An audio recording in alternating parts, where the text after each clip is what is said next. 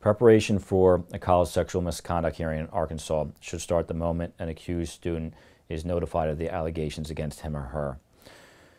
At the given time, the accused student will have to present their version of events to the school. It needs to be done in the most effective, appropriate manner, bearing in mind the possibility of response from the other side, the complainant that is.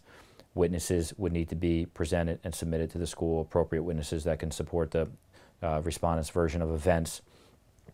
Any documentary evidence that would support the cause, such as text messages, social media posts, phone logs, videos, pictures, would need to be presented. Expert reports can potentially be obtained. These will be included or should be included in the investigation report that will be provided to the hearing panel prior to the hearing.